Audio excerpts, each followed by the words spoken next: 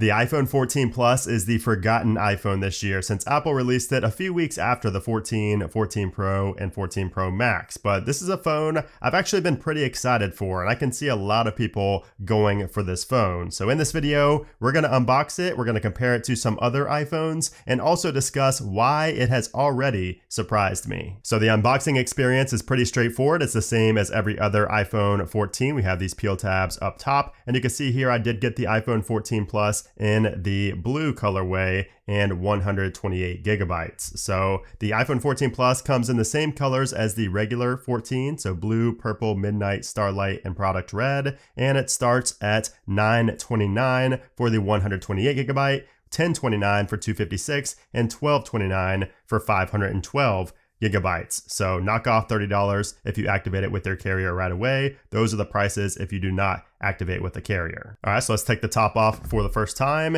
And here is the blue iPhone 14 Plus. Really no surprise here. It's the exact same shade as the regular iPhone 14, which I showed you guys all of the colors of the 14 in a separate video. But here's what it looks like compared to the purple iPhone 14. And if you're curious, here's what it looks like compared to the Sierra Blue iPhone 13 Pro Max. So you can see much less of a gray undertone, much more of a pure blue color, I would say. And here's what it looks like compared to the Pacific Blue on the 12 Pro Max. So not near as dark as this dark kind of navy blue. But taking a look at what else is in the box here, pretty standard stuff. So we have our USB-C to lightning cable down here. And then we do have our little pamphlet right here that talks about that we no longer have a physical SIM card. So if you are in the US, you do have to use eSIM. So there's no physical slots on the 14 Plus. And then we do have our lone Apple sticker back here as well. All right, so let's set this off to the side and peel off the front of the iPhone 14 Plus.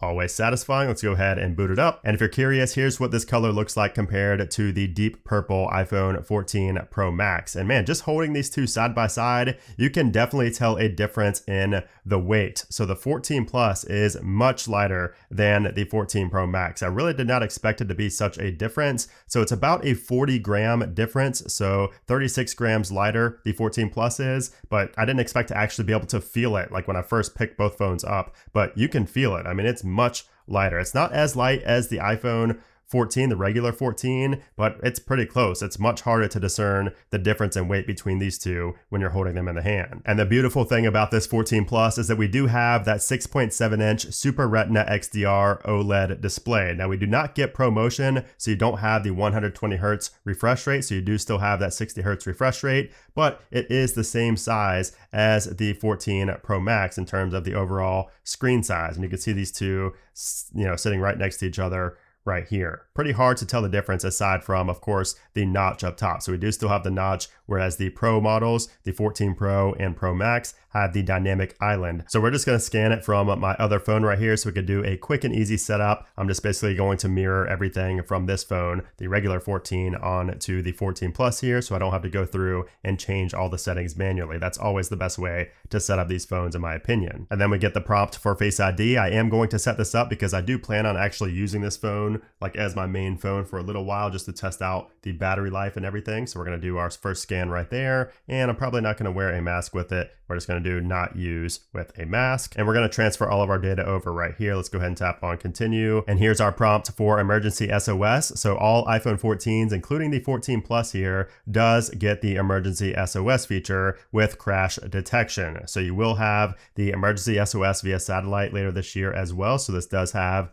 the satellite technology built in, and also if you do get in a car crash, your emergency SOS will trigger and it will alert emergency services and your emergency contacts, which is a nice feature to have. And then right away, we do have a software update right here. So you can see it shows 16.0.2. It's probably because that's what I'm on the regular 14 Plus or the regular iPhone 14 here. So we're going to have to download and install that update. So keep that in mind. If you're transferring from another device, you'll probably have to update the software on the 14 Plus here. So everything just transferred over to the iPhone 14 Plus flawlessly from my regular iPhone 14. Now keep in mind, with the 14 Plus, we do have the A15 Bionic, just like in the regular 14 and the iPhone 13 series. So all the iPhone 13s also had the A15 Bionic chip that's inside of the 14 14 Plus. Of course, the Pro and Pro Max get the A16 chip, but A15 for the 14 Plus here. But we do have improved thermals inside, and of course we do have a much bigger size here with a bigger battery, so you are going to see both performance and of course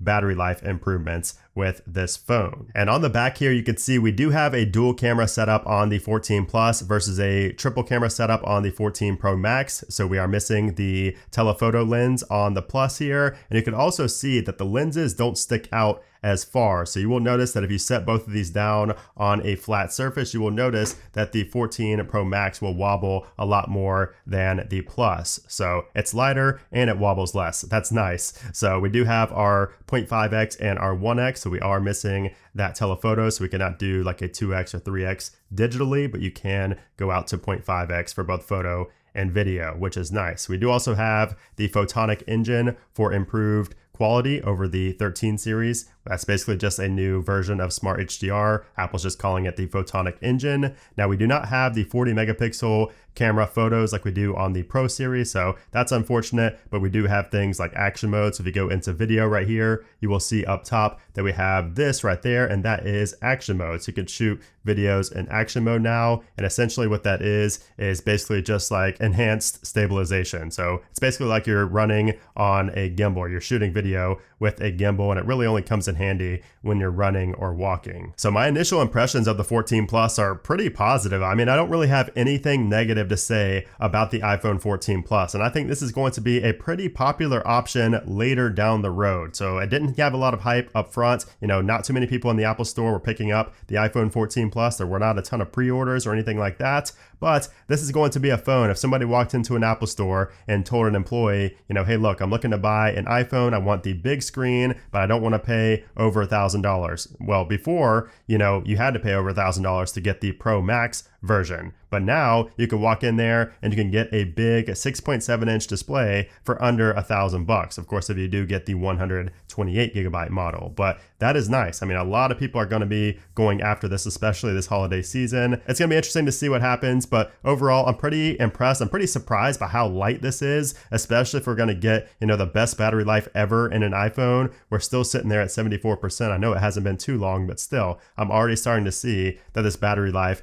is impressive. So I will be doing a battery test comparison between all three of these phones along with other previous iPhones as well. So definitely stay tuned for that. I cannot wait to see what that battery life is like. So I'm going to be ditching my iPhone 14 Pro and using the iPhone 14 Plus for a while here as my main device. I'm going to test out that battery life. I'm going to test out using 60 Hertz again. I'm going to test out that dual camera versus the tri camera, the triple camera setup. I'm just going to test out everything and use it in real world scenarios and let you guys know how it performs and if it's really that much better than, you know, like a regular 14, and if it's really that much worse than a 14 Pro or Pro Max. So stay tuned for that video. But that is just the unboxing and my overall first impressions of the iPhone 14 Plus. I hope you enjoyed this video. If you did, I would appreciate if you give it a thumbs up. Also, make sure to subscribe for a lot more iPhone 14 and 14 Plus coverage. Also, let me know in a comment down below if you picked one up, if you're planning to, and just your overall thoughts on this phone. I'm very curious to see